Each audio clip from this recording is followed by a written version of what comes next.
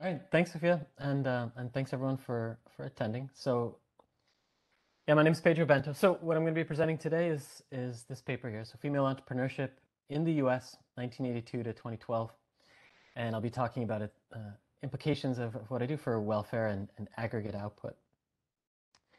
Um, so here's just some motivation for the paper itself. So, the graph here on the top left is just. So again, this is from 1982 to 2012. This is in census years. So this is the women-owned share of firms. So this is the number of firms that are considered owned by women, which the criteria here is that ownership is at least 50% female as a share of all firms in the data. So you see this going from under 30% in 1982 and increasing pretty consistently. By the end of the sample, it's around 45%. So this increase is over and above any increase in labor market participation by women, which isn't huge over this time period. A lot of that was done before this starts.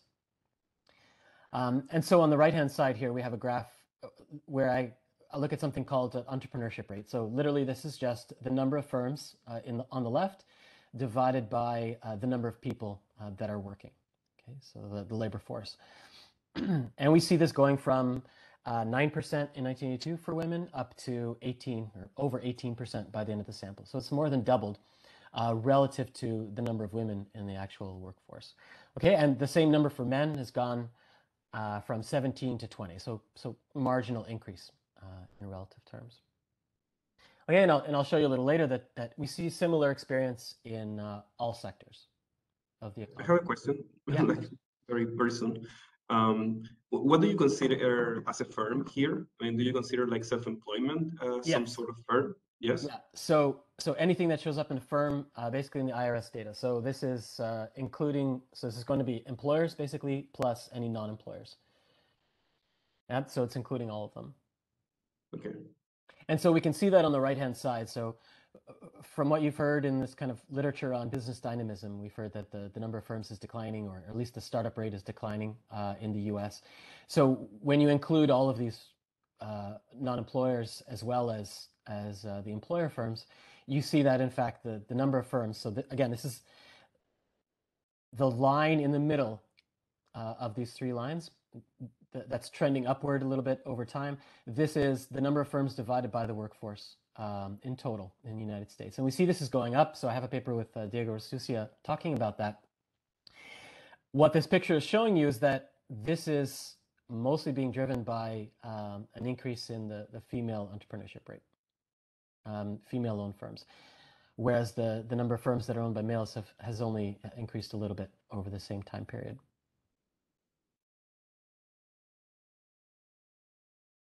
So what I do in this paper is to document these and some other kind of related trends over time in the US.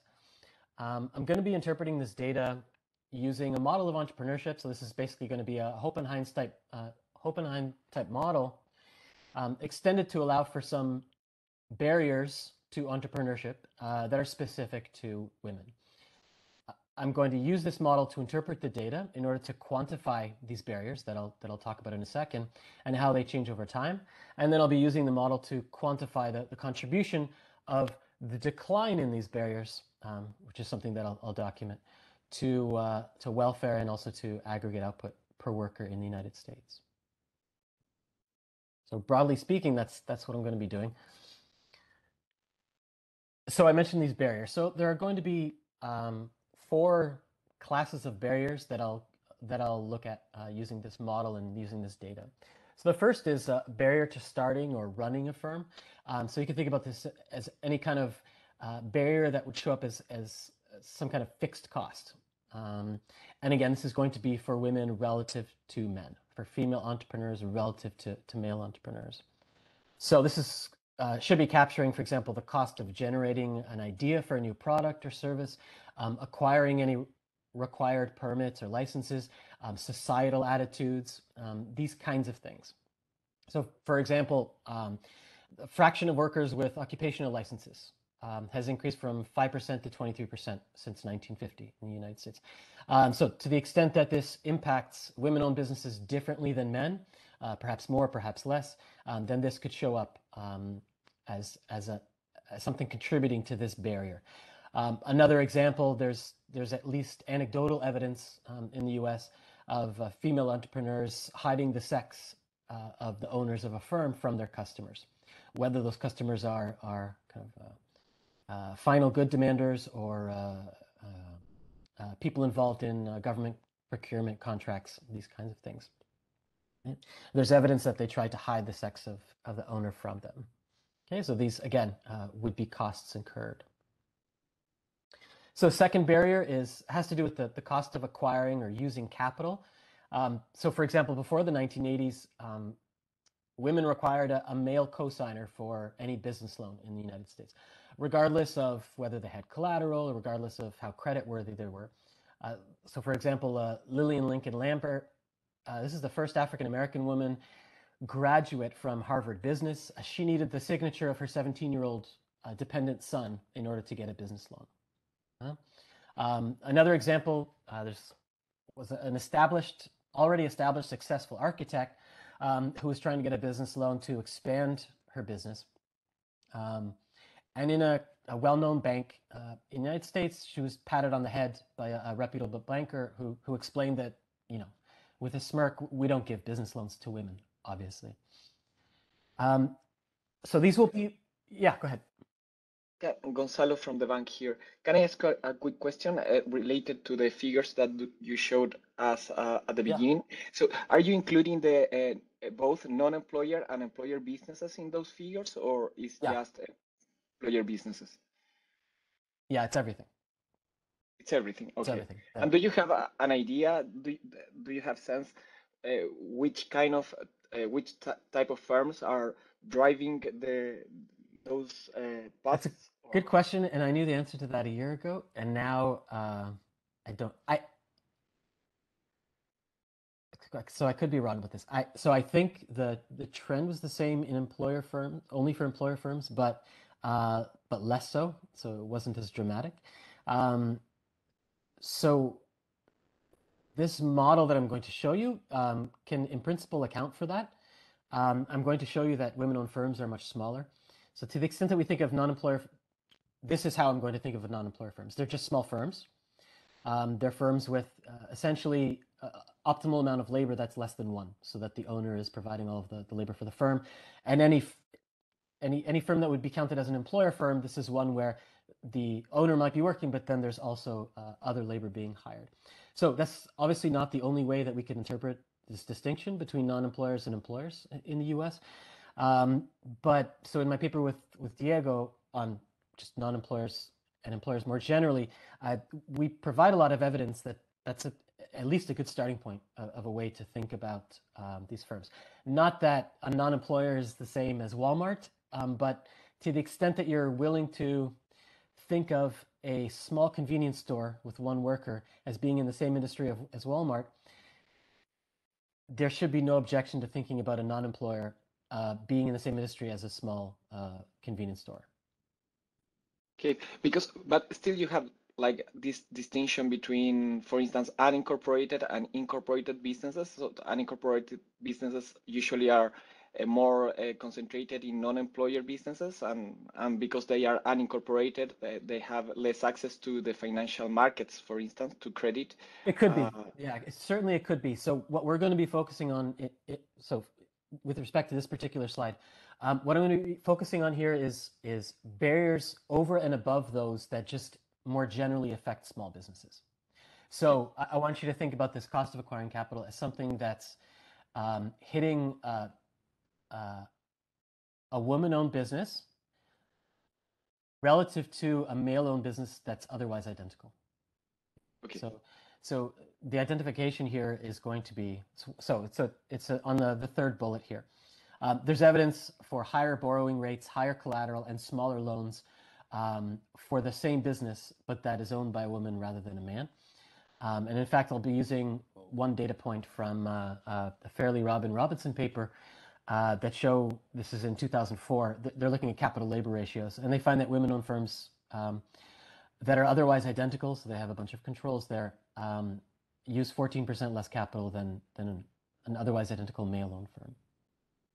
Okay, thanks, perfect. Yeah.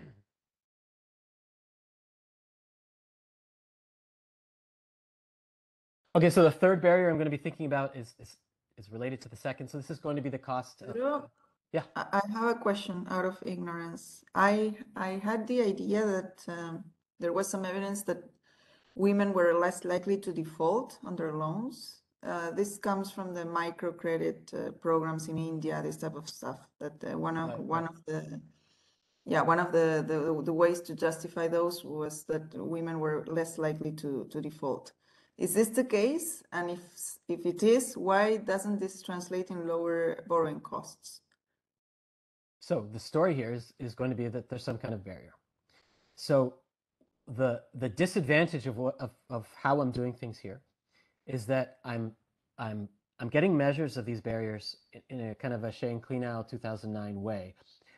So I'm going to have a structural model here that tells me what things should look like, absent any barriers, and I'm going to assume that any deviation from that is due to some kind of barrier.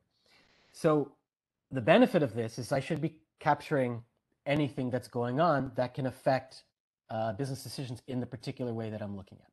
Okay, that includes unobserved things, that includes things that we can't measure, etc.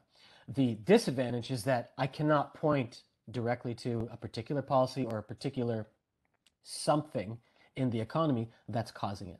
I can point to examples out there that will be captured in this particular way, but that's about it. So, yeah, my question was going more on the side of the literature, since you're saying that there's evidence that they face higher borrowing rates, whether there was some discussion of why that was the case, provided that they default with less probability, they are less likely to default, if this is the case as well, because right. I had heard this discussion in with regard to the Indian microcredit programs.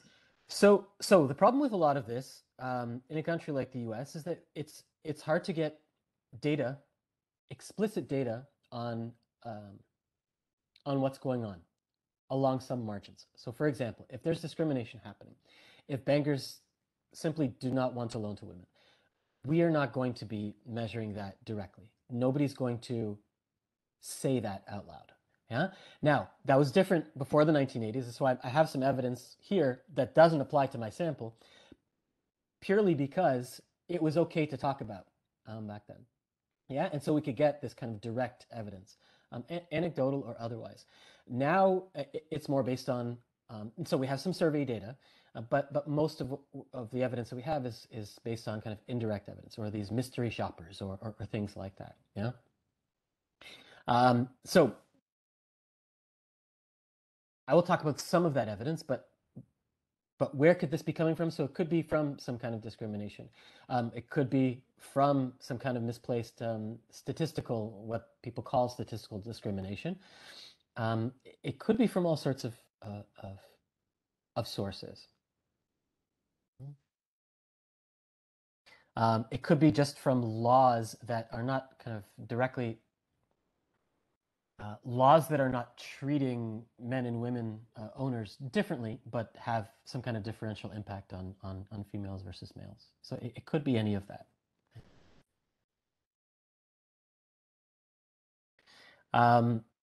So this similar cost of employing workers.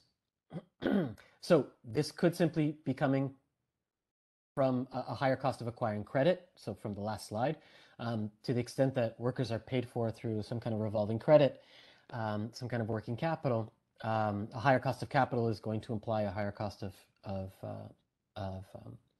hiring and using workers. On top of that, for example, if workers have preferences over the sex of the owner, then female entrepreneurs may have to provide more kind of non-wage benefits, more at-work amenities to attract workers. So some evidence is there in Gallup polls that take surveys and have taken surveys over time And they have found that over time, workers have become increasingly indifferent about the sex of their boss. They have become less likely over time to prefer a man, to prefer working for a man, and at the same time have become more likely to prefer working for a woman.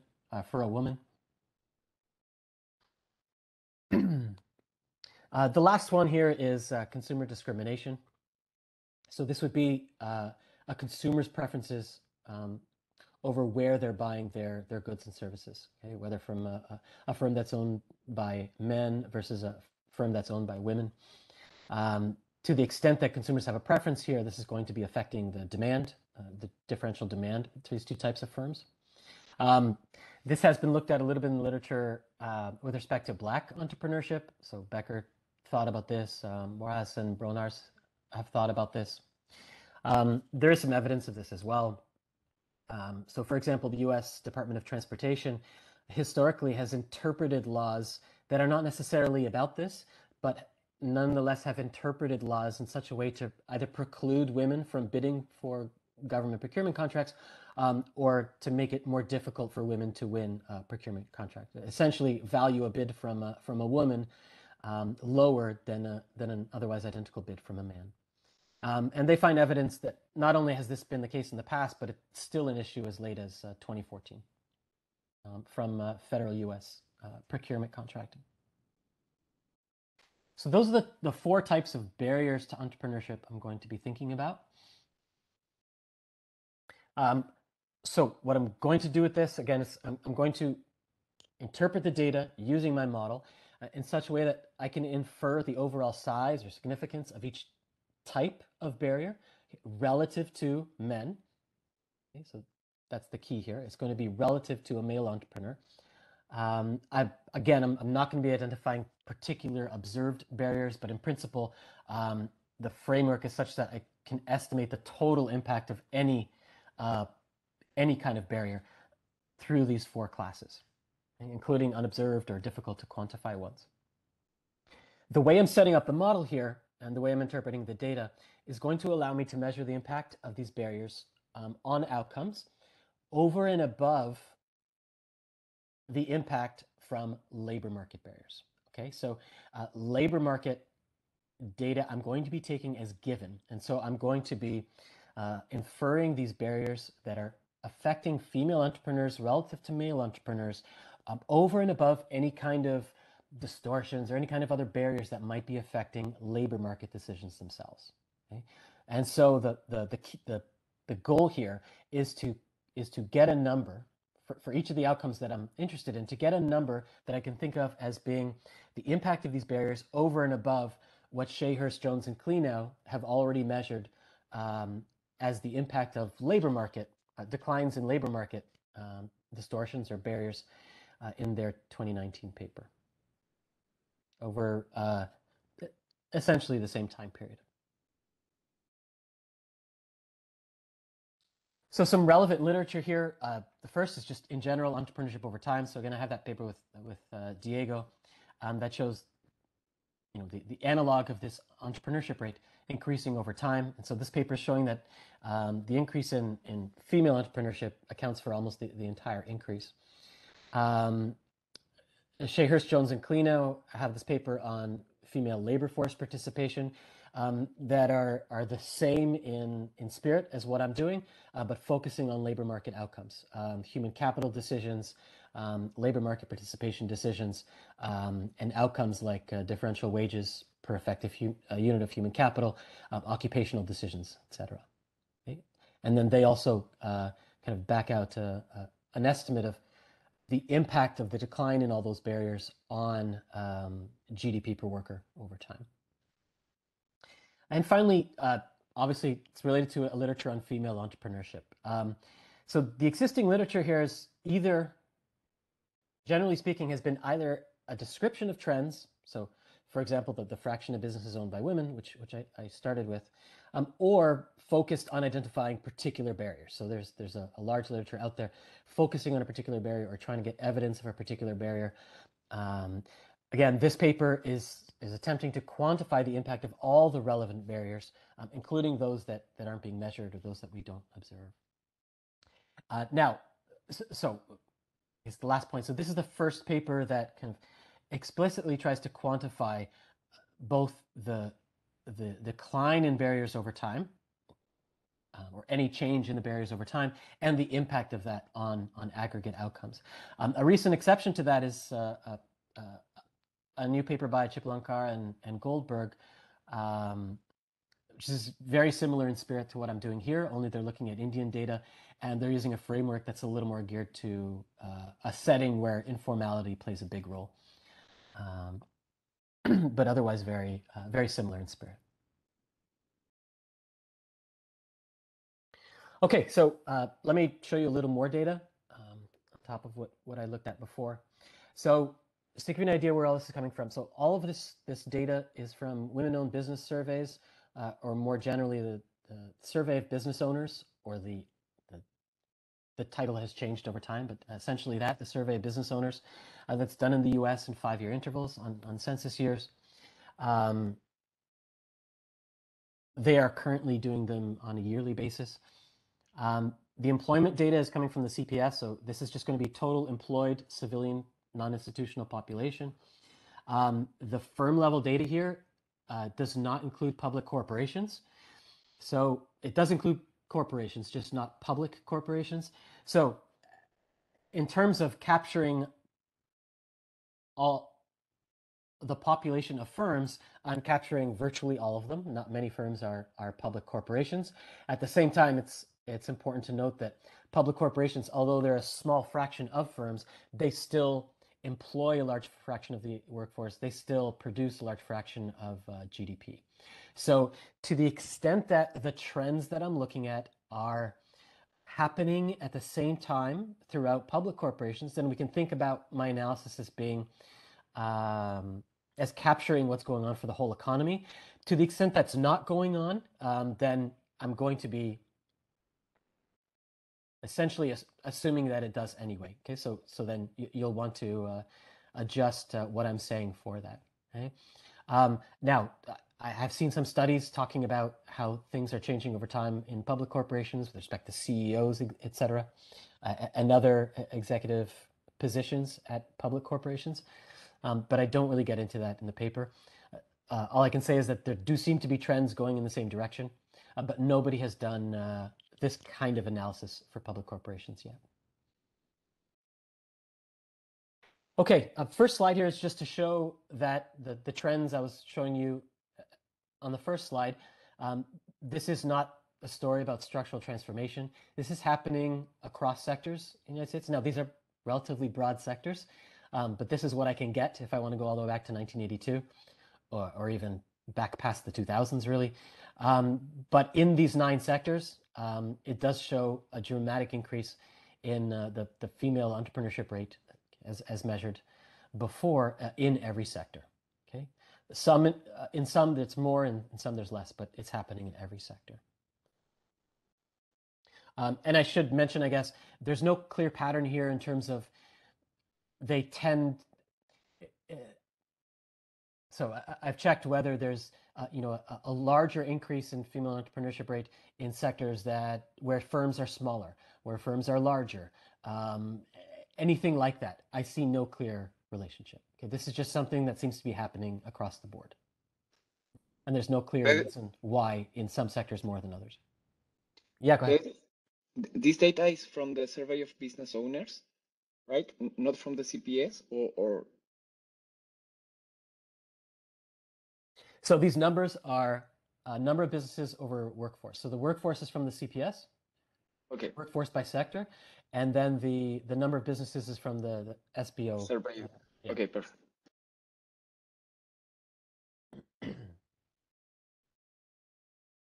That's all I'm really going to be saying by sector. At least that's all I'll be showing you. Some of the calculations I do are by sector, but I'm going to be using a one sector model, essentially because I don't have all the data that I need by sector over this time period. But just to understand this graph, can you remind us what the entrepreneurship rate was? So this is the fraction of businesses owned by women in the sector? No. Okay. Here, so this is just the total number of businesses owned by women in a sector divided by the number of women in that sector. Okay. This is a direct analog of the entrepreneurship rates from the first slide. Okay. Yeah, so it's just this. We see similar thing for the share of firms that are owned by women. And that is in the paper. Pedro, Yeah. I had a question about public corporations, about the discussion that you were having. From what I've seen of these models about entrepreneurship, they usually like have this like entrepreneurial sector, which is like there's, I mean, like the entrepreneur basically carries all the risk, and they also have like a, I don't know, like a typical like a diversified sector that it's aimed to resemble a public corporation. So they basically try to bound the degree in which the entrepreneurship sector impacts the whole economy. So, I mean, do you have something like that in your model, or no? So, not? but essentially, so if you're going to do something like that, really, you can just take whatever measure you're happy with in terms of the significance of public corporations in the economy. So, and I'm sorry, I can't remember now. The number that's popping into my head is something like 40% of employment. But I could be wildly wrong. But let's say it's 40% of employment. So again, to the extent that the same things are happening within public corporations, I could just say that this is all capturing all of that, okay? To the extent that it's not, to the extent that public corporations as a whole are set up in such a way that nothing has changed over time, except things like productivity, et cetera. If that's the case, then assuming you're not setting up the model in such a way where you're shutting down general equilibrium effects. So assuming the model is still set up in the same way, it's just that the barriers are not hitting this upper tail of firms, which is basically what they would be. Then this would be affecting. Essentially, you would be cutting the impact on aggregate output by 40%, something like that. Yeah. Okay. Now the impact on, I'll be talking about the impact a little bit on the impact on wages. So the impact on wages would still be, I guess, about 60%. Sorry, down by 40% to a first approximation, and then the impact on welfare is another question. Then you have to think about, if you model public corporations as not having entrepreneurs, they're just some bodiless thing that are owned by a large number of people in the economy, then the welfare would probably be still the same as I have here. So you wouldn't need to cut that. Okay. So I was wondering because I had seen those other papers like Buera's papers and Caggetti and Denardi, and sure. They had this other sector. Yeah, I understand. Thank you. Yeah. So that's But I think that's especially used in kind of setups where they're trying to capture financial constraints and these things. So I don't have those, and so I didn't bother. Yeah, and I think the idea for that feature is because it helps to solve the model easily, rather than because you can capture all the features in terms of firm dynamics. Right. So I'm focusing. I mean, I'm going to give you these outcomes every 5 years. I will be calculating all those, but at the end of the day, I'm focusing on, what does 2012 look like relative to 1982? And in part for that reason, and in part because it's much simpler, I'm just ignoring dynamics, and I'm basically comparing a steady state in 2012 to a steady state in 1982. And so, yeah, because of that, I have no trouble solving this model. It's very simple.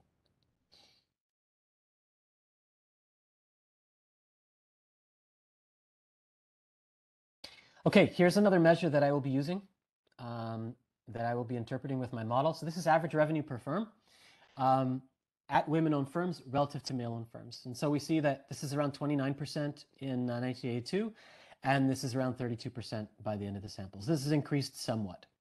Okay, this is specifically the data that I cannot go back with, and this is important. And so this is why I'm using a one-sector model.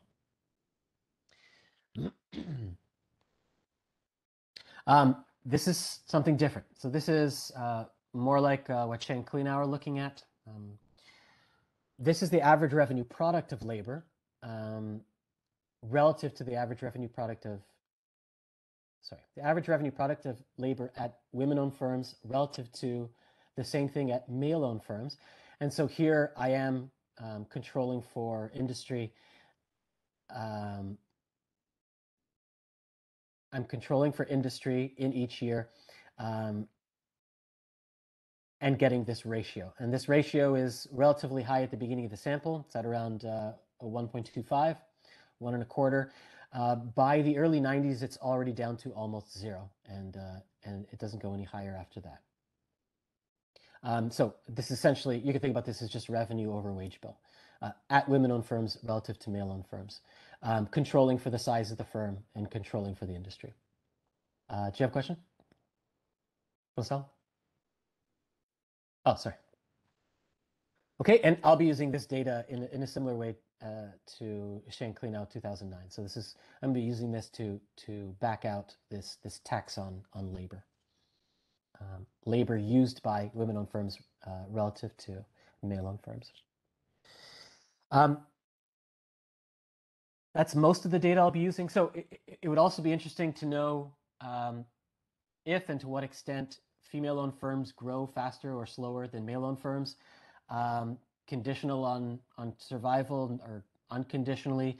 It would be interesting to know differences in exit rates. So I don't have data, unfortunately. So again, I can't go back at all. What I do have is some data for 2007 and 2012. And so I can at least look at growth rates conditional on survival for women-owned versus male-owned firms, again, by industry, and also by how old they are at the moment between 2007 and 2012 in the US. And what I find is that there's no difference in average growth rates. So this is conditional on survival. I don't have exit rates, although I'll talk a little later about some other data that's out there that has talked a little bit about differences in exit rates. So I will come back to that. So I'm going to assume in my framework that there is no difference in growth rates and there is no difference in exit rates. And in fact, today I'm just going to assume a static model just to make things easier to present. So it's just going to be a one-shot game. Firms show up, they produce, and we're done. But in the paper, I assume that they exit at the same rate and grow at the same rate, conditional on survival. In terms of capital usage, I have a data moment for 1 year. So this is for 2004. I mentioned this already. Farley, Robb, and Robinson, they find that women-owned firms use 14% less capital than otherwise identical male-owned firms. So this is controlling for employment, credit history, and other firm and owner characteristics. I will be using that, and then I'll explain how I'm inferring.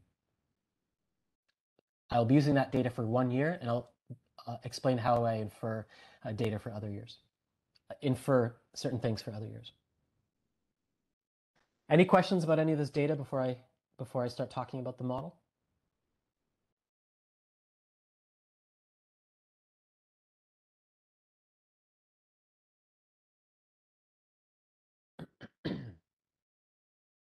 Okay, so I will also be using data on the number of women in the labor force working relative to the number of men and in absolute terms and how that's changing over time. I'm just going to take that as given. I'm also going to take as given this differential wage that's calculated by Shanklinow. I'm going to take that calculation as given as well.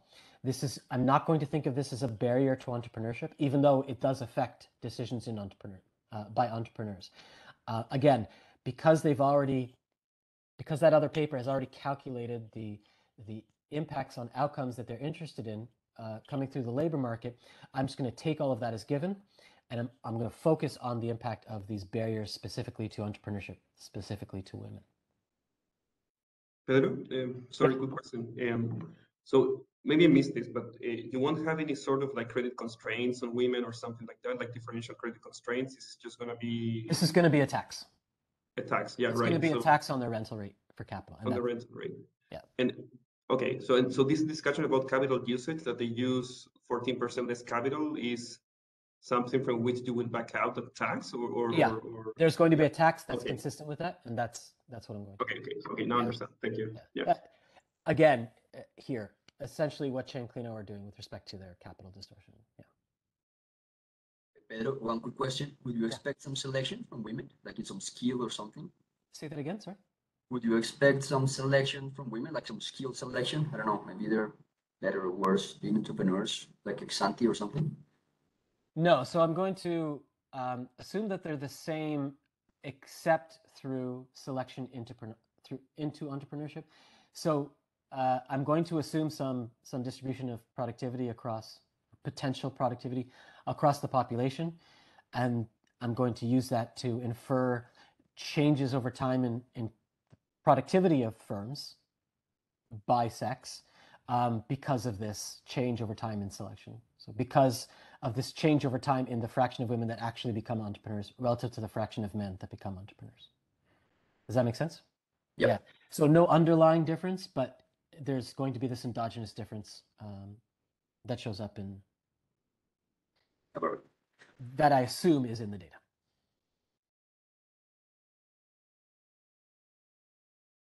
Okay, I will be making some other assumptions about differences between female-owned and male-owned firms, and I'll get to in a second.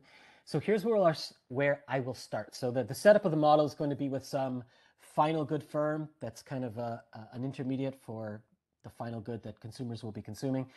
So just think about this as a final good firm that takes all the stuff being produced by real firms, combines them into some unit that can be consumed, and then consumers consume that. Okay, so this is just a separation that makes things easier to present. So the final good firm here is going to have this production function at the top. So total output in this economy is going to be a CES aggregate of output from female-owned firms and output from male-owned firms. There's going to be an elasticity of substitution between these two firms equal to sigma.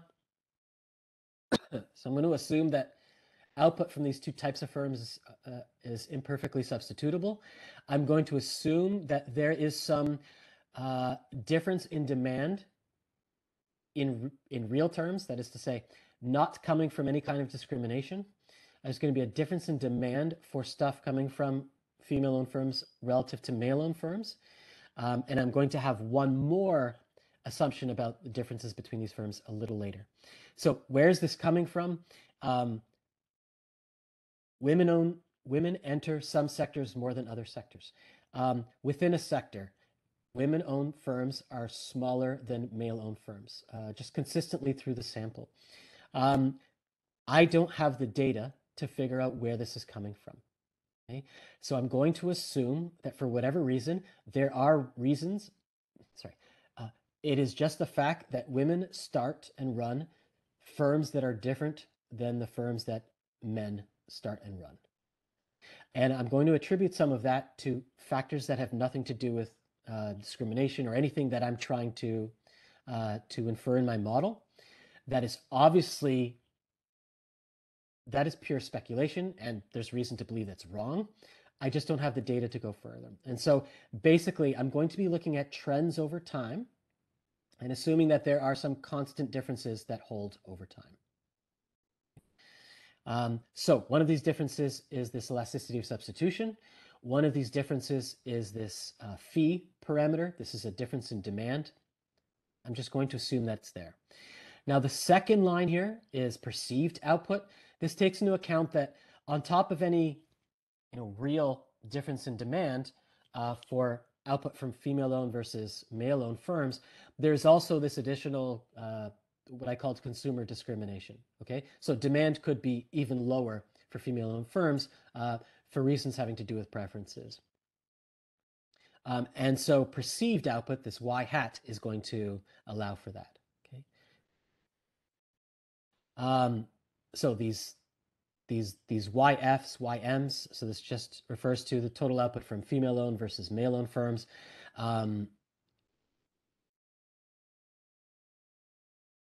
Again, I'm going to assume a static model here. So in the paper, firms actually grow and exit over time. And there's going to be some stationary equilibrium. Okay, so here's kind of where the real firms are. So I'll call them intermediate firms, since they're intermediate to the final good production. The output of a firm with productivity Z is going to be equal to A times Z. So A is just some common productivity term that affects everybody. Z here is specific to an entrepreneur. And then they're going to make decisions about how much capital, K, and how much labor, L, to hire. Okay, we've got decreasing returns to scale here. I'm going to assume that output is perfectly substitutable across firms from the consumer's perspective, except for those demand shifters that I had in the last slide. Okay, but we do have decreasing returns to scale here. So this gamma parameter, this decreasing returns to scale parameter, is going to be less than 1. I'm going to assume that this Z is known by a potential entrepreneur, so that's going to play a part in their decision of whether to become an entrepreneur or whether to just be a worker. I'm going to assume that there's a distribution of Z across the population and that the distribution is the same for women as it is for men. Okay? And I'm going to assume that this thing is Pareto distributed, okay, according to some scale parameter. What do I call that? C? I can't remember what that's called. Female employees, so this is coming from Shane Klenow, are going to be paid W, which is the male wage, times 1 minus tau W. So this is just going to be some effective tax that women face. So this is going to capture the fact that they're paid less than men. Okay? Importantly, entrepreneurs, so business owners, are going to perceive what they're paying workers as the same for male and for females. The same for male workers as for female workers. Okay? In other words, this is going to exactly compensate owners for their preferences against female workers. And I'm going to be assuming that all entrepreneurs have the same preferences for workers. There's going to be an entry cost that has to be incurred in order to start a firm. For a man, this is just going to be, I'm going to label it CEM. So the way I'm modeling this is going to be a goods cost, but it's multiplied by W. In other words, I'm allowing it to scale up with the wage. So this is just to kind of be more consistent with the data, especially in other contexts. So scales up with the wage, but this is a goods cost. And I have this 1 minus tau W again here in the entry cost for women. This is just to capture this sense that people have that the opportunity cost for a female entrepreneur might be lower than for a male entrepreneur, simply because they're forgoing lower wages. Now, this is a little bit tricky. I'm going to assume that entrepreneurs continue to make a wage. In other words, I assume that they continue to work either for themselves or for another firm if their optimal labor is less than 1. But regardless, I'm assuming that running a firm does not take time. It's something they do, but they can work at the same time. Okay, and this. But Pedro, with that assumption, wouldn't you be like loading some differences between men and women that might be due to comparative advantage or something like that, like imperfect substitutability between the two types of labor to this implicit tax that is there? Like, because they're basically like the same because they are paid W, but you're just taxing women or paying them less because of this implicit tax, right? Yeah. So because I'm not trying to infer anything because I'm not trying to infer anything about the barriers facing women in terms of the labor market, because I'm going to be taking as given all labor market outcomes, what I care about here is, at the end of the day, what is the difference? So this can include things like that. Okay. So yeah, does that make sense to you? Yeah, it makes. So for example, when I do my kind of counterfactual, I'm going to be keeping these barriers at the levels that I observed in 1982, and I'm going to be recalculating outcomes in other years if the barriers had stayed at those 1982 levels. I'm not going to fix tau W at 1982 level. I'm going to allow that to change along with labor force participation, all of that. I'm going to allow it to change. And then I'm going to compare what happens if these barriers are stuck relative to what do we actually see. Yeah. And so that'll be my counterfactual. That make sense? Okay, yeah, it makes sense. Just that, I don't know, like in terms of modeling, maybe like having separate markets would have been like less, I wouldn't say restrictive, but like a different way of like doing this. But I mean, I understand. So what would be ideal here? So from my perspective, what would be ideal here? Because we cannot literally separate all of these things from the labor market, okay? We can imagine that somebody at the start of their life is making decisions accounting for this small chance that they in fact become an entrepreneur later in life. The Shahers Johnson cleanup paper, they did not account for that. So ideally, I would redo everything that they did plus all of this on top of it. Yeah. Now the reason I didn't is because all of that is done. Yeah, and they have their results. It's published in Econometrica. Plus, I don't have all of the data that they have kind of extending to the last period in my sample, which I think is important. I wanted to get to more recent times than they get to. And so I would have had problems doing that, essentially. Yeah. But yeah, a full model would account for everything. That's absolutely correct. Yeah. But I believe that it's not going to make a big difference. Yeah. I don't think they lost much because at the end of the day, those labor market things that they looked at, whether it's comparative advantage or barriers or distortions, biases, I think almost fully captured the decisions that are going on at the beginning of life, they were focused on, and didn't have a huge impact on decisions. The barriers in the future, in case they become an entrepreneur, wouldn't have had a huge impact on those decisions earlier on. That's my impression. Okay, it makes sense. Okay, thank you very much. Yeah, of course. Okay, so with these entry costs, so I said here that females face CEF and males face CEM. This CEF for women can be decomposed into this CEF hat times this 1 plus tau E. So this tau E is going to be the tax that I'm focused on. This C hat can be different than the male entry cost, but again, I'm going to assume that this is something that's fixed over time and reflects some kind of real difference in the types of firms that are started by women versus men. Okay, so I'm going to assume that there is that real difference. That's the third assumption, the third and final assumption that I'll be making with respect to exogenous differences between men and women-owned firms.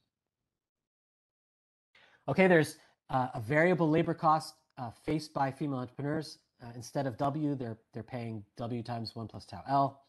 And the capital cost, instead of the rental rate R, they're going to be paying R times 1 plus tau K. Okay? So effectively, these are all of these barriers are entering as taxes in the model. Okay, and again, in this static version, people in this economy are going to choose whether to become an entrepreneur or not. They are then going to work, and the people who decided to become entrepreneurs will produce. They will make their production decisions in terms of capital and labor. Consumers will consume, and then everything is done. We're not going to lose any intuition in this simple version that we get in the more extended version. Okay, workforce I'm going to call LF and LM. This is the female and male labor force. There's going to be a competitive equilibrium here, so firms are taking all prices as given and maximizing their perceived profits. Free entry in this setup is going to ensure that at the end of the day, in equilibrium, the profits for a marginal entrepreneur, so some Z star, is going to be exactly equal to the cost of entry or the opportunity cost of entry. Okay? And so there is going to be a Z star associated with that. I'll show you that profits for female entrepreneurs are increasing in Z monotonically. Same thing for male entrepreneurs. And so each sex is going to have their own Z star that captures this threshold. Anyone below Z star will not become an entrepreneur. goods markets, capital markets, and labor markets are all going to clear, taking as given these distortions. Pedro, Yeah. a quick question. So, because this assumption that you are making that entrepreneurs still earn wages while they are running the business. So I was thinking, because in a full dynamic model, you would have that individuals have to make the decision. Like if you have an occupational choice structure where each period individuals have to decide whether they stay as a worker, as a wage worker, or start a business as an entrepreneur, or in the other sense, if you are now running a business, you have to decide if you want to stay in the business of you want to close the business and go back to the labor market, right? So I'm wondering if this assumption have some implications, has some implications on the exit decisions. So because we are looking at the entry barriers and so on, but at the end of the day, even if you solve the static model in two different periods, the entrepreneurship rate that you are going to see in the final period is going to depend on both, on the entry decisions in the initial period, but also on the exit decisions, right? Sure. So no, that's a good point. So this data that I looked at, again, it's only for 2007 to 2012. This data that I looked at suggested that growth rates are the same. So that means that if I was to build a model, for example, with some stochastic shocks over time to productivity, and then some endogenous exit decisions, which is what you're talking about, I would have the same, I shouldn't say the same. I would need to have a model set up where, which was consistent with this fact. I mean, what I'm taking is fact that growth rates conditional on exit are the same for men and women. So that would suggest to me that the shock process is going to be the same for men and women, at least the shock process that I would have to get out of that. On top of that, I would need to have a model like that and quantify it and calibrate it. I would need exit rates, and I just don't have them. Yeah. I just don't have them, and not only have them for men versus women at a point in time, I would need that over time in order to do anything meaningful with that, and I certainly don't have any of that. So okay, so unfortunately, I can't do anything with that. So there's been some suggestion, for example, of some interesting things like I've seen a suggestion that female-owned firms exit at a higher rate than male-owned firms in general. I've also seen suggestion that in a recession, I think this is only based on the last recession, but in the last recession, female-owned firms, I think, were less likely. Sorry, the Great Recession. I'm glossing over the COVID stuff here. In the Great Recession, female-owned firms were less likely to exit than male-owned firms, I believe, is what I took from that. That stuff is interesting. I can't capture any of that here. So I'm just going to be assuming exogenous exit. And so none of that can play a role. Okay, I Yeah. see. And what I also had in mind is like if there are differences in the wages, in the path of the wages between men and women, and between 2007 and 2012, that would imply a difference in terms of the opportunity cost of being a business owner, right? So maybe Yeah. that would be simple to be included in this framework, I think. Yeah, so I mean, here, that's all being captured by the entry decision. Yeah. And so that is there. I have that tau W there. But I should say between the tau W doesn't change very much. Do I have that here? Sorry, one sec. Okay, so it changes from 48%, the tau W changes from 48% to 36%. So yeah, it is changing over time. Although most of that change is done by 92. And then it keeps going down a little bit. Yeah, so it is there. Okay, see. So I'll tell you where I do. So I'll tell you exactly where it is affecting things in just a moment.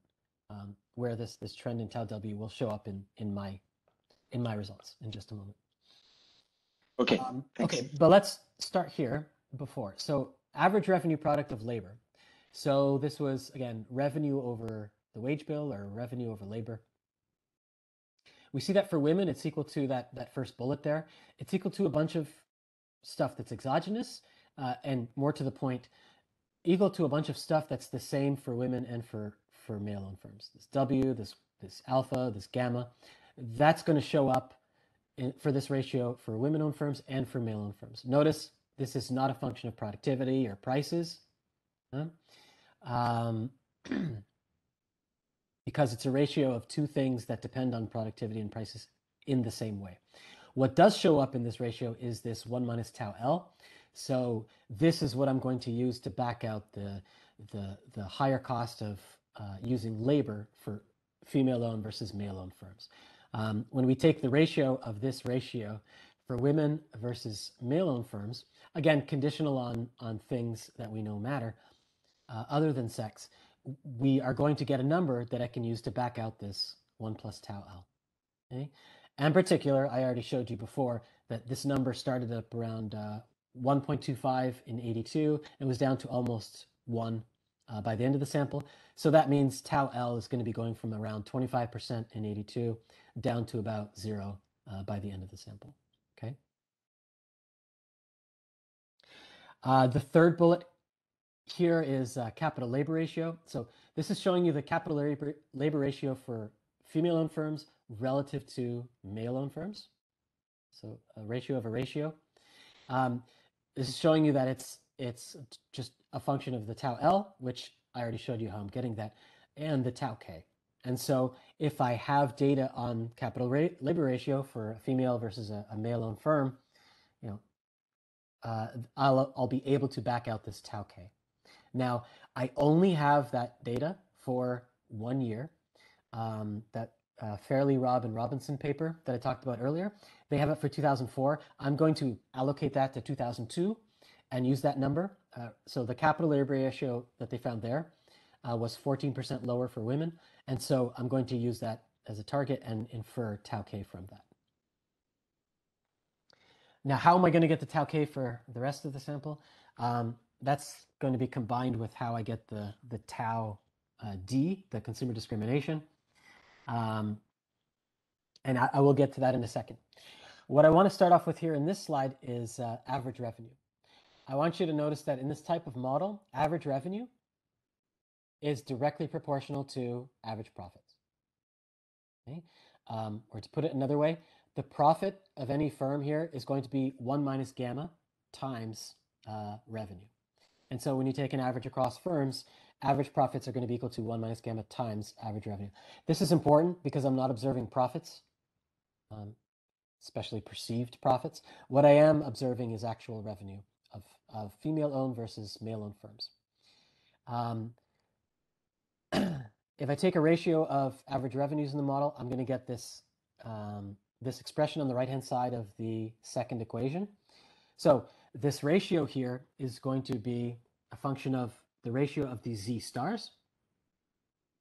Okay, this is the productivity threshold. That's going to represent the marginal entrepreneur by sex. The difference in prices, this is in part going to be coming from the consumer discrimination, but other stuff too. It's going to be coming from, it's also going to be affected by this tau K and affected by the tau L. So all of these things. So I'm a little more specific underneath that. Relative prices in this economy are going to depend on the relative number of firms in the economy. It's going to depend in a direct way on relative revenues. And it's going to depend on that tau D, the tax, the consumer discrimination tax. I want you to notice that given my assumptions about the Pareto distribution of productivity, if I have that Pareto parameter, if I have the value for that Pareto parameter that I assume characterizes the distribution, then I can immediately back out the Z star for men and for women just using the entrepreneurship rate. Okay? This is just a feature of the Pareto distribution. So Z star for women, for example, is just going to be equal to the entrepreneurship rate for women as measured before to the power of -1 over this Pareto parameter. So that's how the data is going to be giving me the Z stars. And please go ahead. Pedro, yeah, because if you shut down all the distortions and you only keep with the differences in wages between men and women, you should see a lower Z star for women, right? That's right. That's correct. But I imagine that the other distortions also are gonna play some role, and maybe that it's not gonna be the final result, right? Because I'm thinking that you said the growth rates are gonna be more or less the same between women I'm and assume men. they're the same. Okay, so something else has to happen in order to the model to generate that, right? Yes, exactly. And those are, that is some of the role of all of these distortions. They are going to be impacting it. Yeah. Okay, I see. Okay. Next thing I'm going to do. So all this is, it's the exact same equation I just showed you, the ratio of revenues, but now I've just plugged in the expression for relative prices. I don't expect you to get a lot from here. All I'm trying to show you is that there's a bunch of stuff here that I already know. I know revenue of female versus male-owned firms. I have that data, okay? Imagine I have numbers for sigma. Imagine I have numbers for gamma, whatever parameters I have here. I just told you how I'm going to get these Z stars, so that's given. I can observe how many firms there are owned by women and owned by men. I already told you how I'm getting tau L. Okay, so that means that in this entire expression, all that's left is this tau KD. Or to put it another way, I've put everything that I don't have in this tau KD to make that expression still be the same as the second one over here. So it's the same expression. So why do I write this down? I just want to show you how so what that tau KD is equal to. This is going to be a combination of the tau K, the cost of using capital, and the tau D, this consumer discrimination tax. Why am I doing this? For two related reasons. I don't have the data on capital usage for female versus male owned firms, except for that 1 year. And I have no direct data on consumer discrimination. So what I'm going to do is the following. I'm going to assume that my model captures everything. Okay? Now, I just told you that I already have relative revenues, relative average revenues. I already have the Z stars. I already have the N's, the number of firms. I already have, just trust me, I already have the numbers for all these parameters. Okay? That means that this tau KD can be calculated as a residual, given these assumptions. Okay? Now for 2002, I did calculate a number for tau K. That means in 2002, I can get a value for tau D, the tax, consumer discrimination tax. Okay? So I now have both numbers for 2002. And I have how that changes over time because I've already calculated tau KD as a residual over time, okay, from 1982 to 2012. And so what I'm going to do is take 2002 as a starting point. I'm going to assume that changes in tau K and changes in tau D over time are going to contribute equally to the calculated changes in tau KD. Okay, I'm going to assume that they're equally responsible for the changes in this whole term, this composite term.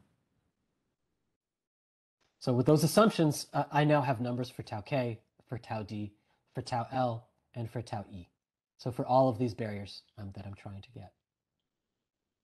So in the paper, I do some robustness where all of the changes in tau KD come from one rather than the other. And I show how the results change. Yeah, and that does describe kind of the two bounds of what the results can be. Okay, last thing in terms of inferring things about barriers. I just said I had tau E, but I haven't actually showed you how I got that, sorry. So tau E is the last one. The entry decision here in this static version is just that the opportunity cost of entry has to be exactly equal to the benefit of entry, yeah, for the marginal entrepreneur. So the first line here is for female entrepreneurs. So this is saying that the profits of the marginal female entrepreneur, who's hit by all the same barriers as everybody else, as every other female entrepreneur, but has the further disadvantage that they're going to have the lowest productivity out of all of them. They have this the ZF star. The profits for that person have to be exactly equal to the opportunity cost. What is the opportunity cost of starting this firm? Well, it's this entry cost, okay, adjusted for this tau W. And remember that this CEF is equal to 1 plus tau E, which is the cost the tax I'm trying to get here, and this fixed constant difference in relative difference in entry costs that I'm assuming is there as well. And what you get out of this model then, remember, profits are proportional to revenue. And so taking the ratio of profits of female entrepreneurs over the profits of male entrepreneurs, okay, you get the ratio of revenue. And revenue ratios are what I observe. And so when I showed you how relative average revenue is changing over time, remember I told you it went from 29% to about 31 or 32% or something like that. So it increased a little bit over time. So this is telling me that the opportunity cost of starting a firm for women relative to men has increased a little bit over time. It turns out that the tau W has gone down enough that the inferred tau E here is actually declining over time. So let me put this another way. If tau E doesn't change, then the change in tau W, the change in relative wages, should have been enough to decrease relative average revenues over time. It didn't. And that means that something else must have offset that, and that's the tau E here. The tau E, can I say that again? Tau W has been going down over time.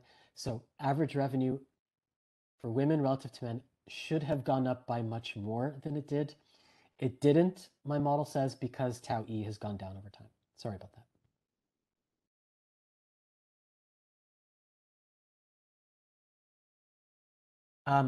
Very quickly, some intuition there, because people often have problems with this.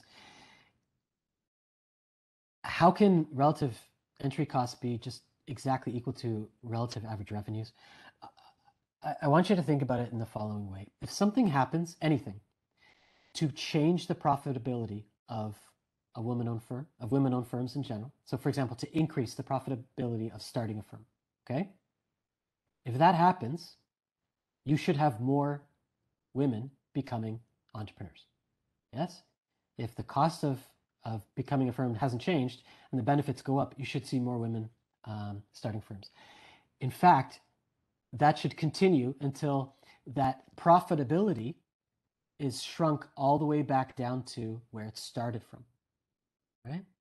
Because at the margin, the marginal benefit of starting a firm should be exactly equal to the marginal cost. So if you observe a change in relative profitability over time, that tells us that there must have been a change in the relative opportunity cost of starting or running a firm over time. So that's where this is coming from. Okay, let me quickly go through the rest so we have more time for questions. This is just to let you know what's going on with that tau W. This is straight from the Shea, Hurst, Jones, and Cleanout paper. The tau W is going down over time. A lot of it is done by the early 1990s, but it continues to go down a little bit after that. This is the entry cost that I end up with. So it's starting relatively high and it's ending at 0. Not because I'm finding it's 0, but because I'm going to make an assumption here that the tau E is 0 in 2012. So in that sense, to the extent that you think there are still barriers, this isn't going to affect the impact of declining barriers that I'm going to infer on outcomes, but this will impact this assumption that there are no entry barrier impacts in 2012 are going to affect my calculation of how much scope is there still for more gains in the future, okay? So, but this entry cost has gone down over time. This tau L is going to look exactly like that relative average product of revenue, average product of labor. So it's gone down mostly by 92, flat after that. The tau K that I end up with is pretty high at the beginning of the sample. It's 60%. And by the end of it, it's rather low. It's still there, but it's at about 14% or so by the end of the sample. Okay, so it is a large decrease. And finally, this consumer discrimination. Again, I can't identify a level here. I can only identify a trend. So what this is telling you is that well, okay. I'm going to assume tau D is 0 by the end of the sample. And under that assumption, I'm finding that it was around 7% at the beginning. So it hasn't changed too much. Okay? So there was a slightly less demand for output from female-owned firms at the beginning of the sample relative to the end of the sample. Pedro? Yeah. So you have like 5-6 minutes left to have a few minutes for questions and that at the end. So I'll go through this extremely quickly. So you understand the counterfactual already. I'm just forcing the barriers to stay at their 1982 levels, and I'm going to see how outcomes would have changed over time. Okay, this is an important one. So this is entrepreneurship rates. Okay, for women, let's start at the bottom. So the counterfactual is the same as the benchmark in 1982 because the barriers are the same. Okay, but by 2012, instead of increasing to 18% entrepreneurship rate, women would have stayed at around 9%. Now, as a consequence, because there would have been less pressure, less competition from women, more men would have started businesses. Okay, and so instead of men going from 17% to 20, they would have gone from 17 to around 22%. Okay. The share of firms owned by women would have gone down, okay, to about whatever that is, 25%, okay, instead of going up to about 45%. Aggregate output per worker. So this is kind of flipping it over. This is showing you aggregate output per worker with barriers as I calculated them relative to what it would have been if barriers had stayed constant at 1982 levels. And so just skipping right to the end here, this is telling us that output per worker in 2012 is 8.5% higher than it would be if barriers were still at their 1982 level. This is aggregate output per worker in the economy. Now, worker welfare, this is essentially wages. This is telling you that wages for men and women, as a result of the decline in barriers, are around 2.5% higher than they otherwise would be. And this is a combination of that small increase in wages and the large increase in the number of women that are becoming entrepreneurs. Okay, that's a large amount of entrepreneurial income that they wouldn't have had otherwise. And so the increase in welfare here is going to be almost 50%. Again, this is with the low barriers relative to if barriers had not changed in 2012. Women are about almost 50% better off, whereas men are about 7.5% worse off than they would be in 2012. Again, this is in addition to any gains from that were calculated by the Shea, Hurst, Jones, and Cleanout paper. Okay? So you can think about this as being over and above any labor market gains. And to put those output per worker gains in perspective, this would be about 12% of actual observed changes over time in U.S. aggregate productivity. Sorry, output per worker. Okay, so about 12% of that, which is about in line with the impact of the lower labor market barriers for women over time. Finally, scope for future gains. So if the barriers that I'm assuming are not zero, so tau K and tau L, were in fact brought down to zero in 2012, then output would be an additional 2% higher. Female entrepreneurs would be an additional 6% higher, and male entrepreneurs would be an additional 2% worse off. Okay, so sorry, I'll stop there. So this is all just repeating that. I'll just mention, so I have other work that I've been doing with Sanju Huang on Black entrepreneurs. It's a similar exercise that we do. There's some differences, but it's pretty similar in spirit. And we're getting relatively similar findings for the impact of Black entrepreneurship as well over time. Okay, I'll stop there. And thank you for listening. Thank you so much, Pedro. And so now we have like 10 minutes for questions. So if anyone has a question.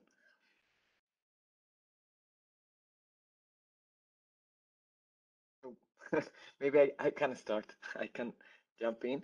So I was wondering if there, of course, it's very difficult to measure, but in terms of non-pecuniary benefits, so do you think also there might be a role, changes in non-pecuniary benefits between these two periods of time that might have some implications in terms of the entry decision of women to entrepreneurship? Yes. And I think, let me be as critical as possible of what I've just showed you. So in the paper, I do allow for differences in preferences for being an entrepreneur rather than a worker, but they're fixed over time. And the reason for that is I use data that's kind of at a moment in time, and that's it. Now, first of all, yes, there's no reason to believe those would be fixed over time.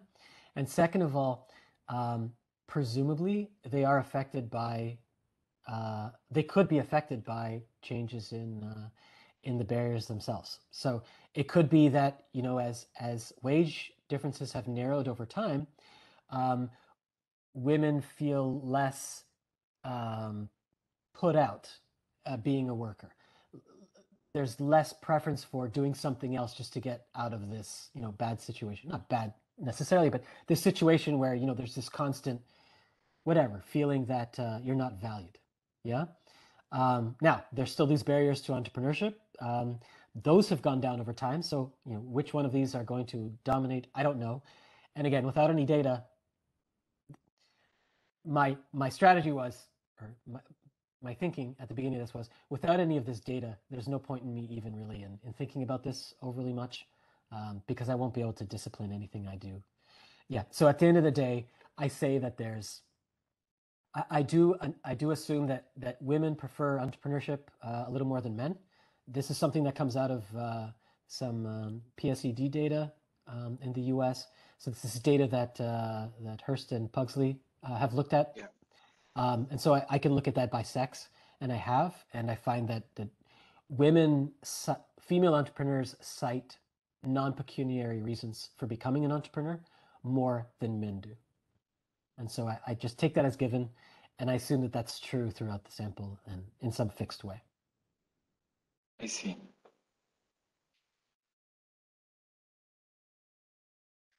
So I don't know if there is any other question.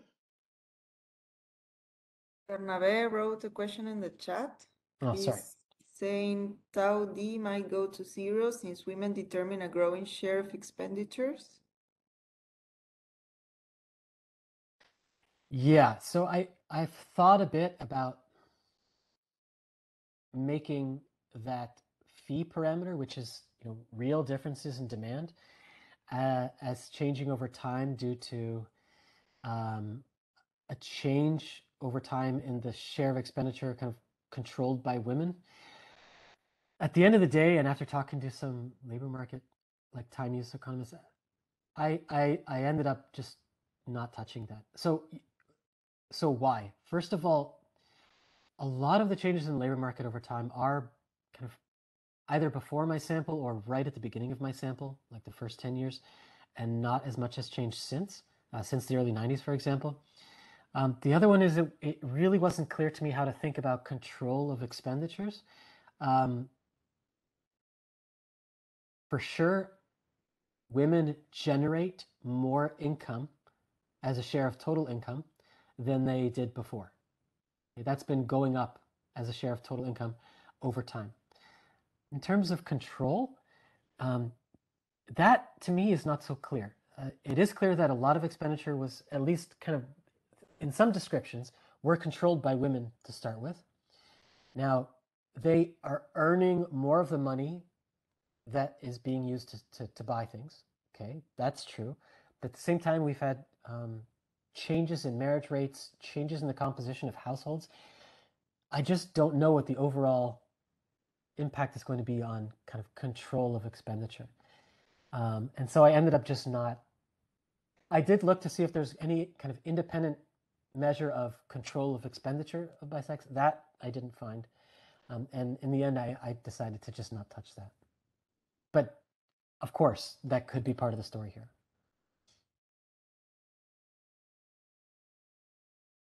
Bernabe says thanks. I have the chat open now. Yes. and I have another question related to this Z star. If you have any idea, or maybe if the model does say anything about how the Z star has changed over time for both for men and women. Oh, sure. So if given that Z star comes directly from the data, okay, let me find that expression. So at the very bottom here,